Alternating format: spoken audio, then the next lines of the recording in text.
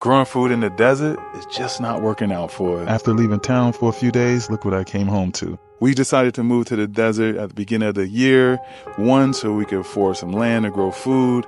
And 2, just to be out in nature. I knew it'd be hard to grow food in the desert, but not this hard. 1, the harsh weather is difficult. It's either going to be hot, windy, or snowing. And 2, I have to figure out a way to protect my plants from being eaten.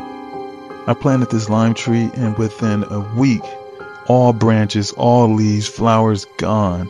My pomegranate tree, parts missing. My grapevine missing. My basil gone. Onions gone. Fig tree, don't do that to me. And even this cactus I have for over 3 years is starting to be eaten. But guess what? We're not going to let this stop us. If we can grow food in the desert, we can grow food anywhere. Growing food means independence, and so we not giving up.